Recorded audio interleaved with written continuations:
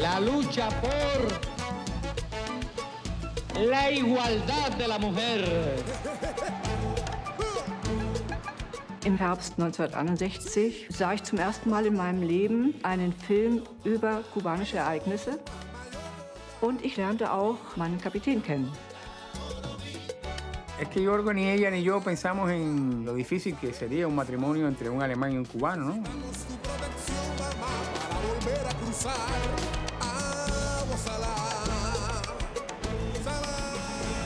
Ich habe mir ja gar nicht vorstellen können, dass ich die staatlich anerkannte Sexualaufklärerin in Kuba werden würde.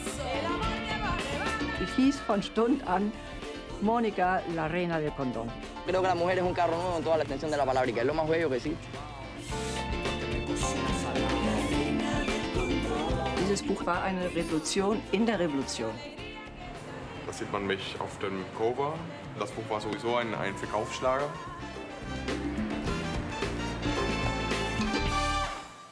Para el discurso oficial de la revolución, el homosexual es un traidor. Mi locura, mi delirio.